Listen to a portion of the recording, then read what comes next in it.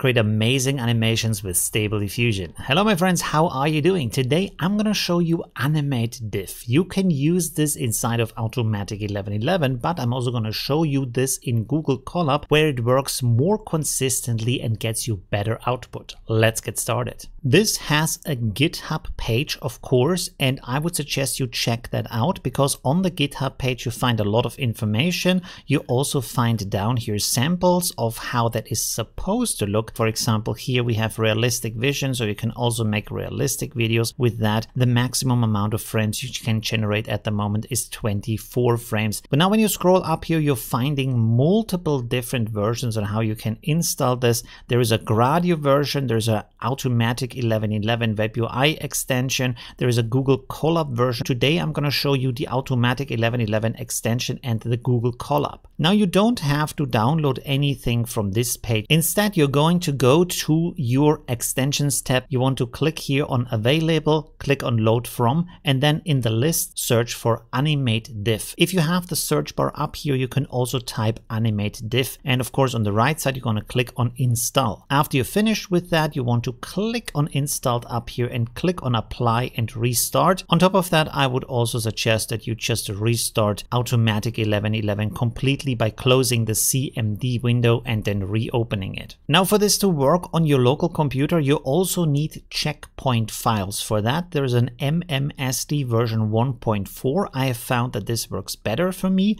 And then there is an MMSD version 1.5. I would suggest you download both of them. Go to this link that I have linked below the video. And then here on the right side, you can click on these arrows to download the files. These files go into your Automatic 1111 folder, in there into the extensions folder, in there into the SD Web UI AnimateDiff folder, and in there of course into the models folder. When you are in Automatic 1111, this is not going to be a tab up here. Instead, this is going to be one of these areas down here. You can see I have AnimateDiff. I have a pop-up for my models that I can choose from. Here you have to enable it so it actually works. You can set here the amount of frames. I have found that you need at least 8 frames to get a good quality or more. If you have less than that, the quality of the images is going to be dramatically more bad for some reason. And here you can also set the frames per second you want to have this GIF to play back afterwards. I would leave the 0 here, so this is looping endlessly. You can move the model to CPU, but this is going to be extremely slow. I would not suggest that. Then in most of the settings I have seen, people are using the DDIM sampling method, and they're using 25 steps with the resolution of 512 by 512 and a CFG scale of 7.5. A lot of these examples are using the ToonU model. For that, you want to go to the CiviDAI page of ToonU and download the beta 5 file, of course into the models folder inside of Automatic 1111, and in there into the stable diffusion folder. I have to say that inside of Automatic 1111, at least for me,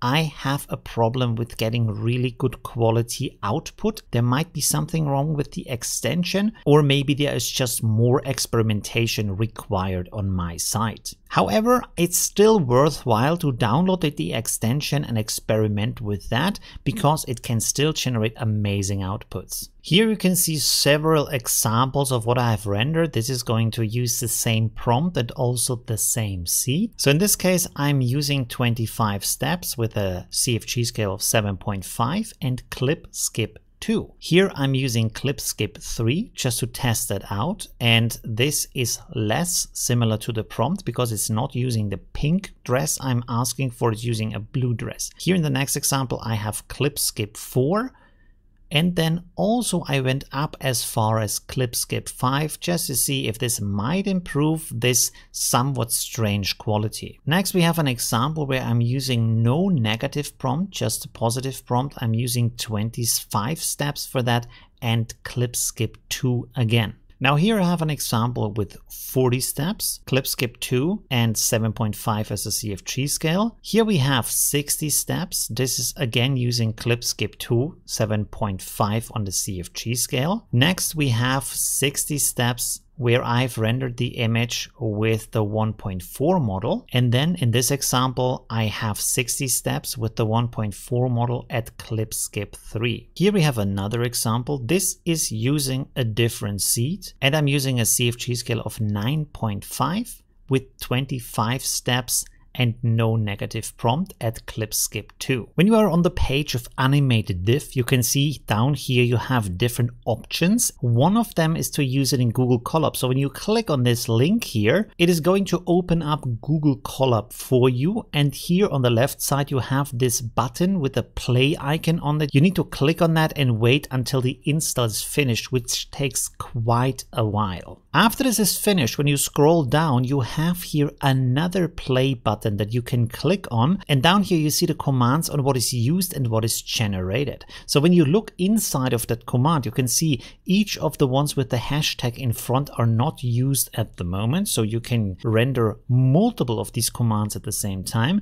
The other ones are using config, content, AnimateDiff, configs, prompt, and then a YAML file. And then here you have some more parameters. The most important for you is that you have -L16, which is the length of 16 frames, and then the width of 512 and the height of 512. So far as I have seen, all of these images are rendered with this kind of resolution, so I would leave it like that, but you can also try around with other resolutions.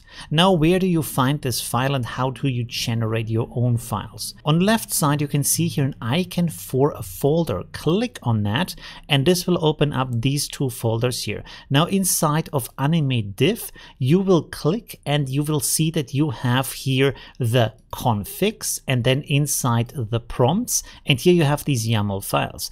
I would suggest for you to click on these three dots and download one of these files. Then you can open up these files inside of a node editor, and here you can see that you have information like the seed, the steps, also the guidance scale, you have the prompt down here, and you have the negative prompt. As you can see, this is rendering 4 prompts at the same time. So if you don't want that, you can simply delete the other prompts and then you can write in here anything you want to have as your prompt. Up here you have different seeds. If you want to have a random seed, you can delete all of that and write -1. I would leave the rest of the settings for 25 steps and 7.5 for the guidance scale. The guidance scale is the same as a CFG scale. And if you only render one prompt, you also can delete here the negative prompt, so only one is left, and then of course fill in here the information you want to have. After that, you want to go up here and save this as a file under your own name that you want to use for this YAML file. By the way, as an editor here, I'm using Notepad++.